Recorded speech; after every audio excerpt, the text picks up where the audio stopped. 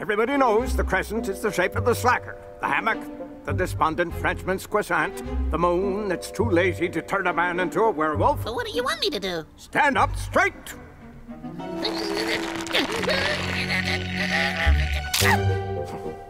Better. Now, detention. There's a dress code in this school, and bare midriffs are forbidden. And I'm counting 4 on you. He is so mean. That's nothing. Because tattoos are forbidden, he made Teri erase her face. How is she holding up? Well, she tried to answer the phone, but hole punched her ear and then got detention for having a piercing. Well, at least she finds comfort in feeding the science lab lizard. And have you seen Simian lately? She's totally trying to get with Evel behind Principal Brown's back. I mean, if she's gonna have 2 faces, why do they both have to be so gross? What do you mean we can't see each other anymore? I'm sorry, Nigel. It's just not professional for 2 members of staff to be in a relationship.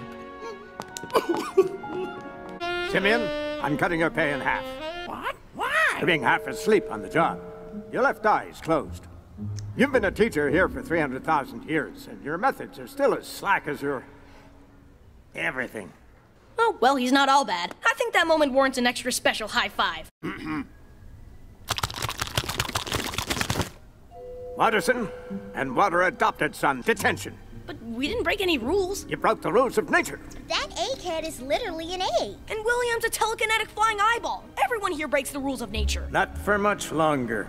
Listen to me, Elmore Junior High. I've had enough of your cartoonish conduct.